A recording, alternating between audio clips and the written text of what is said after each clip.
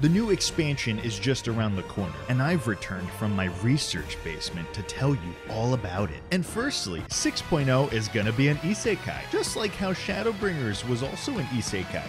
Think about it. It's gonna be called Forspoken. But Yoshi P said, no, that name's not related to 14. But I have news for you.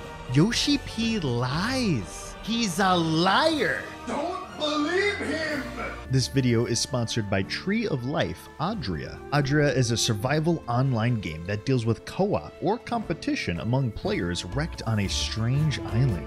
Gather resources and create useful tools and build your new home against harsh nature and ancient mysteries. You can make your own village anywhere on the map. Do you want to be a friend or an enemy? That is the question. I would be a friend, but whatever you want to do. You can find hidden treasures all over the world and gather resources and craft powerful tools, all in order to protect your village from enemies. It looks like one of those games where you mess around with your friends and ruin their houses. If it looks interesting to you, check out Tree of Life Adria on Steam and make sure you wishlist it to know when it's released. And now back to the video. New jobs! But Summoner will be the star of the expansion, because I said so. Necromancer will be the next job. Why do I think that? Because Yoshi P said, never will there ever be a necromancer because raising dead people is evil and bad and we will never ever do that. So if you read between the lines here, it clearly says, necromancer, please look forward to it. Speaking of dead things, Xenos has died and then lived again, then unalive again and lived one more time. So call me crazy, but in 6.0, I think Xenos is gonna dead again. Either that or he's gonna try and smooch us or maybe even hold our hand. Xenos also threw away his katanas, so he's probably gonna come back and reveal to us the new job that we're gonna get. And that's right, he's gonna be back with a Masamune. Sephiroth job confirmed. We're going to the moon!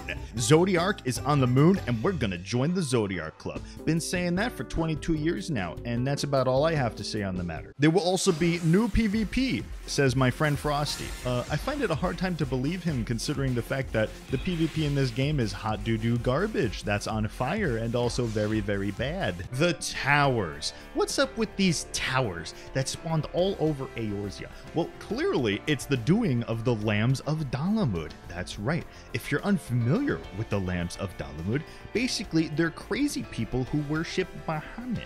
Only crazy people would do that. This quote from Yoshi P, which reads, "Our progeny may never know wherefore we look unto the sky, nor why we dig for truths below.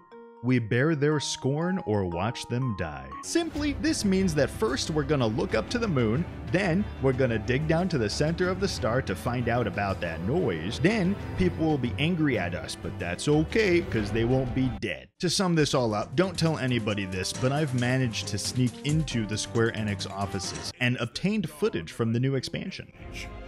We must become the lifeblood of Eorzea. As you can see here, it is clearly an isekai. Our real bodies will be transformed into our characters, and Grandpa is back to lead us on a new adventure. Very excited for that one. Take you a place. Escape reality. Live the fantasy. The Final Fantasy. Rated T for teen. Now I know all of this is a little obvious, but we gotta keep it real here. It's just a theory, a Final Fantasy theory. Oh yeah, and then we're gonna get new MSQ quests, new dungeons, new trials, new raids, new 24-man raids, new jobs, new glamours, new abilities, either a new race or the male-female counterparts of the ones we got last time, new CG trailer, new crafting stuff, new relic things, new limited job, new blue mage stuff, and a summoner rework again.